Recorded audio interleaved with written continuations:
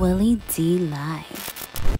And what is it like growing up? What was it like growing up in Brooklyn, man? And I'm like, what was it really like as far as like when you was really, really young and you didn't really have no direction? I want that beat.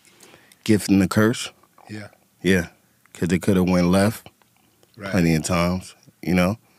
But it's about having hope, you know what I'm saying? And learning from other people's mistakes, you know what I'm saying? When people make certain mistakes, you learn from it. Yeah. You try not to do it or duplicate it. Did you play sports? Yeah, I play basketball. Yeah? Yeah. Were you any good? That was nice. I mean, what's like nice like made the team or nice like was the team? Like, They called me Little Stephon Marbury for some strange reason. is that right? That's how nice I was. Well, why you didn't go to Shout pros? out to Steph, too. Did you go to the pros? Nah. Well, what happened? I played with the pros, though. Yeah. You do like those pickup games and stuff like that? Yeah. Yeah. AAU. Yeah? Mm-hmm. You got some film? Nah. I ain't seen you post nothing on your Instagram. Nah. I was, you know what I'm saying? Let's say if the internet was really, if the internet was where it's at right now, then maybe. Okay. But still, man, people be posting their highlights, man. You should post your highlights. I got one highlight. I played Boys and Girls High School, and I made two dudes bump heads with a crossover. You cross them that bad? Crossover, yeah. I just saw one of my idols, too, the other day. I was in Charlotte. He came out to party. AI. Shout out to AI, too. Oh, yeah. Allen, man. Yeah, so I watched him. Yeah. Yeah. I watched Great him, dude. too. So. Yeah. Could your crossover measure up to Allen's? Nah, never. That's I give credit where credit is due. Close. What's crazy, man? I was just watching Allen cross up Michael Jordan. Yes. Like on a video a couple of days ago. Yes. Allen was wicked with that crossover, man, and fearless.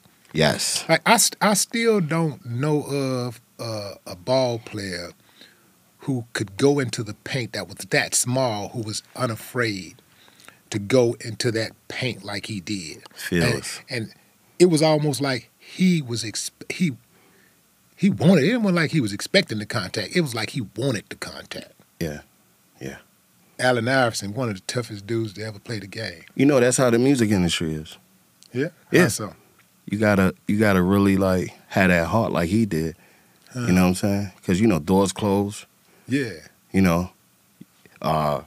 Oppositions, they call them ops now. The young boys call them. Yeah. They come around and you gotta move around. Right. Record labels.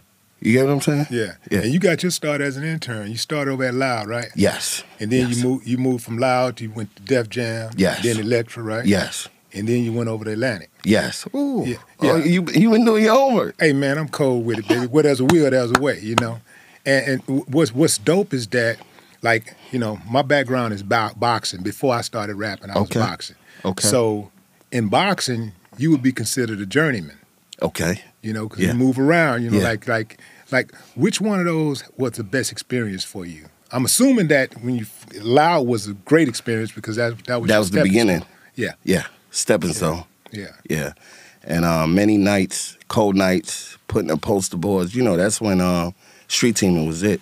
Right. Yeah. So a lot of industry people don't understand how important that was at that time because it was like street branding.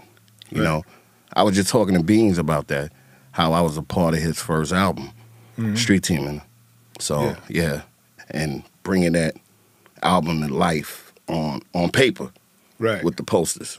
Right. Yeah, you enjoyed that though, didn't you? Like you really enjoyed it. It seemed like you was getting a kick out of it. I did. It was it's like being in the streets. You get your first, type of work, you say, you know what I mean? Yeah. And then, you graduate after that.